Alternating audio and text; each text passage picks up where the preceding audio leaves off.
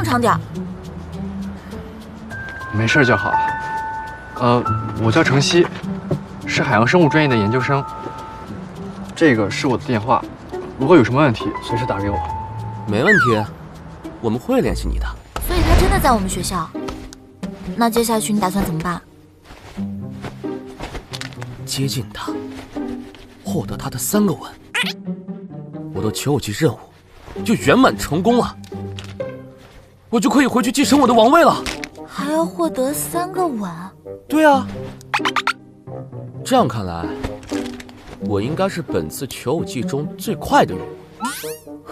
真是条傻鱼，一点性别意识。你笑什么？没有。你是不相信本皇的速度？没有。那你要怎么获得那3个吻？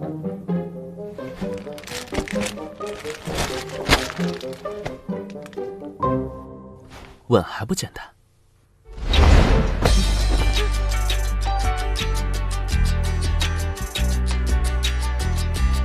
？1次，2次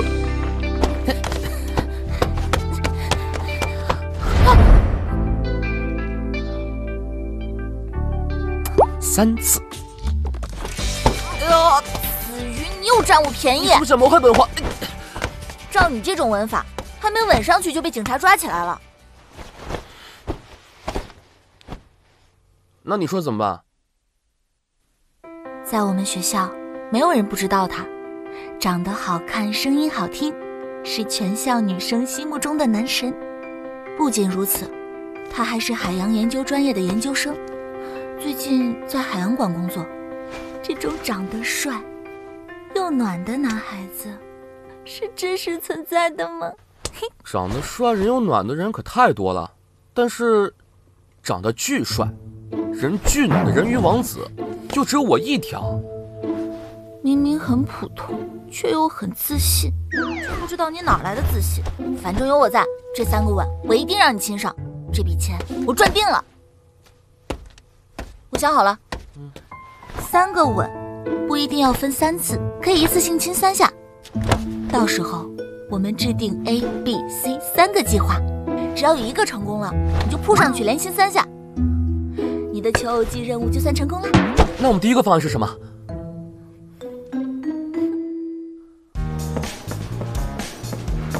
就这儿吧，干燥宽敞，人还少，一会儿你就躺在这儿装晕倒，他看到了一定会救你的，这样你就可以获得你的第1个吻了。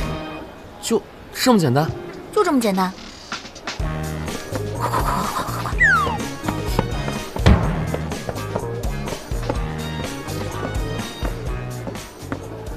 诶，这里怎么躺着个人？他怎么了？哎，醒醒！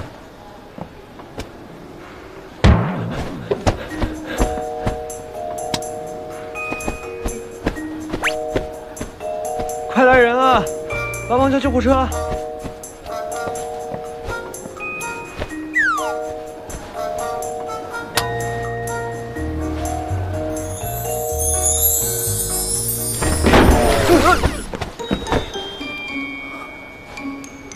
你怎么站起来了？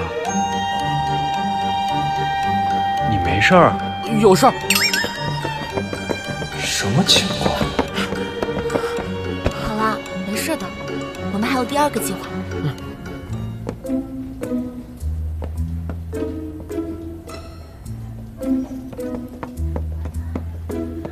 猜猜我是谁？别开玩笑了。没开玩笑，你猜到了我就告诉你。